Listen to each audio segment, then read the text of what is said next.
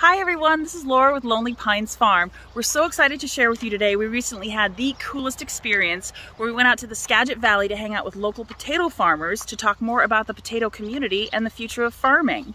It was such a fantastic experience. We learned so much. We got to know these farmers and their families, and it even challenged some of our own biases and stereotypes. For example, we had no idea that 99% of farms in Washington are family-run farms.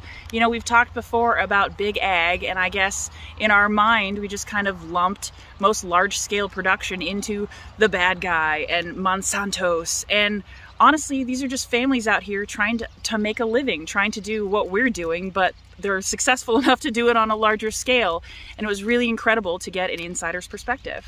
But before we get into the farm tour, let's start with some fun facts. We had no idea that Skagit Valley boasts some of the richest soil in the world, which explains how they get all those amazing tulips and daffodils. And it's also great for the potatoes. There are over 120,000 acres of potatoes grown in the Skagit Valley, and they're all specialty potatoes. We tried to get some varieties out of him, but the only one he was willing to part with was Chieftain, so we're switching our red potatoes over to Chieftain for next year. And our third fun fact is the incredible amount of technology that goes into farming these days. This may be old hat for some people, but I was surprised to find that the tractors are actually driven by GPS, and the coordinates that they give them plant in rows that are straighter than any human could ever do. So I think that's pretty cool. We were lucky enough to get paired up with Craig Knutson of Knutson Farms, a 6th-generation farmer whose family has been in the biz for over 100 years. According to Craig, family operations are what makes it happen, and I have to say we agree. He took us out into the field and showed us their entire potato operation, including yanking one out of the ground. We talked extensively about cover cropping and crop rotation and general farm practices. They're huge supporters of healthy soil, healthy plants, healthy wildlife. In fact, there's an incredible amount of testing and science involved, along with a lot of large farm equipment. We were pretty much in awe of the general scale of their operation and the quantity of potatoes that they churn out. Just look at this giant storage unit.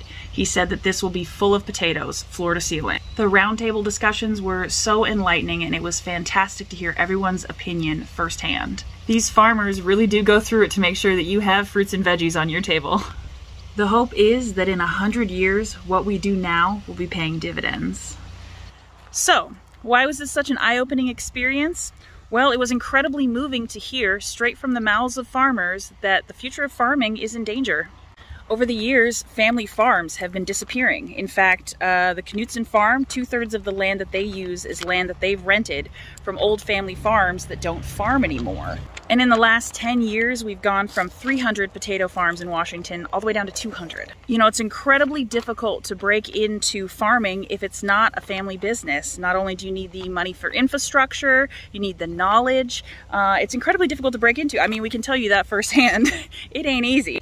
And we've been seeing lately that a lot of these family farms are getting handed down to the children, and they may have different ideas. Maybe one wants to farm, maybe one doesn't. Maybe they can or can't buy out the other half, and they're just kind of getting divided, and the farm is fizzling. All right, so we're generally losing family farms. What else is going on? Well, farmers also spend about 1/3 of their time fighting legislation that is designed to prevent farming practices. Add that on to all these rising costs and increasing operational expenses, and it's no wonder that food security is more important now than ever. In fact, we've never really been big preppers, but since meeting with these farmers and since looking at our recent grocery bill and gas bill and everything else, we're definitely going to be doubling down on growing more produce next year and trying to be a little bit more self-sufficient. So you may be asking what you can do to help the agricultural community, and we've got 3 things for you. Number 1, get to know your local farmer. Start building those relationships. Get straight to the source of your food. Figure out exactly where it's coming from and help support their farm directly. You know, a farm is nothing without its customers. Number 2, vote in favor of agriculture. Pay attention to local bills and movements that are coming your way, and always keep your farmer in mind. We want to support them, not hinder them. And number 3, expose your children to agriculture at a young age. We need our next generation of farmers, and they're not going to find a love for it unless they get to experience it. So find local agriculture classes, your 4-H, and see if you got a little farmer on your hands. Oh, and if you're looking for some additional reading, we were recommended the book No More Food Fights, which I've added to my list to read this winter. But if you've already given it a once over, let us know what you think in the comments. Well, I hope this was informative and opened your eyes to some issues that are going on within our local farming community, and maybe feel a little bit of warm fuzzy for our local family farms. If you got any questions, definitely drop them below. Please like and subscribe, and have a great day, everyone.